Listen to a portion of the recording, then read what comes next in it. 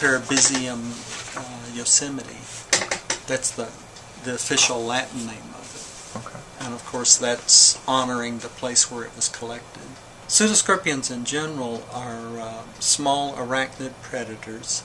Pseudoscorpions look like the front part of a scorpion. They have the pinchers, and then like all arachnids they have 8 legs, but they don't have the long post-abdomen with a stinger like scorpions. One of the important things about this discovery was that these pseudoscorpions were found in granite rockfall. Almost all of the known cave animals are from limestone caves. So this is really a unique association with the rockfall, the talus of these canyon walls. They need to be in a cave to survive. Okay. They don't go outside to feed.